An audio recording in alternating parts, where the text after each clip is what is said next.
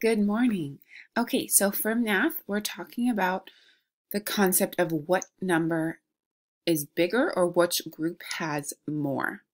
Okay, so I first wanted to tell you or talk to you a little bit about what more means. So more can mean bigger or larger.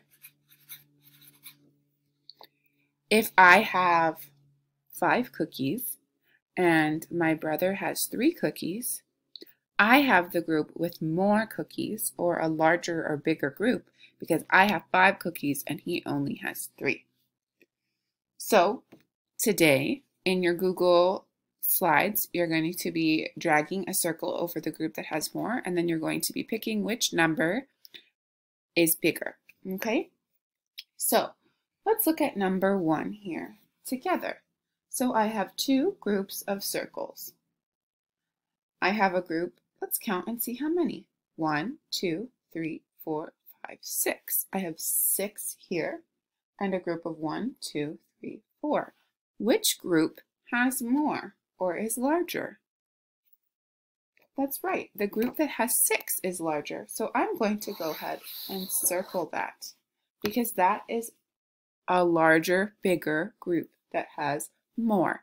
If it were candies, I would want 6 candies instead of 4, right? Okay, number 2. Let's count and see how many are in each group. 1, 2, 3.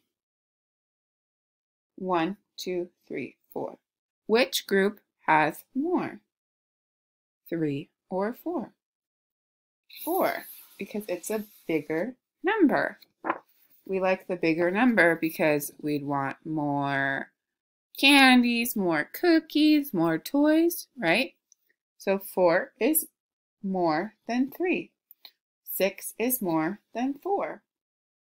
Okay, so that's one part, the which one has more. And then the next thing that you're going to do on your Google Slides is you're going to be given 2 numbers,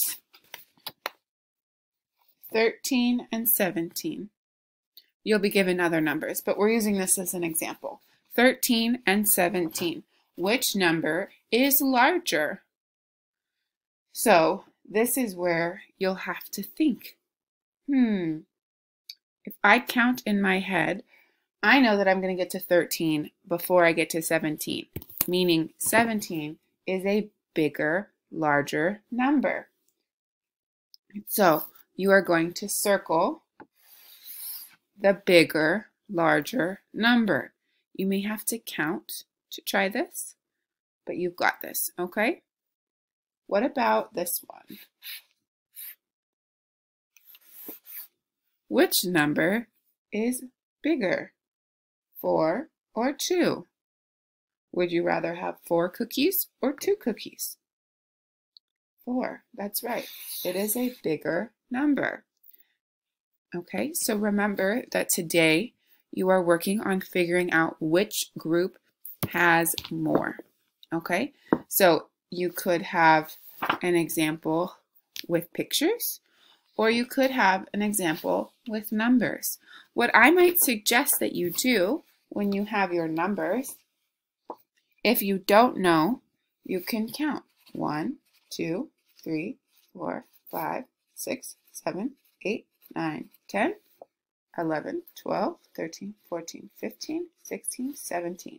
So you did 17 dots over here, and then you can do 1, 2, 3, 4, 5, 6, 7, 8, 9, 10, 11, 12, 13.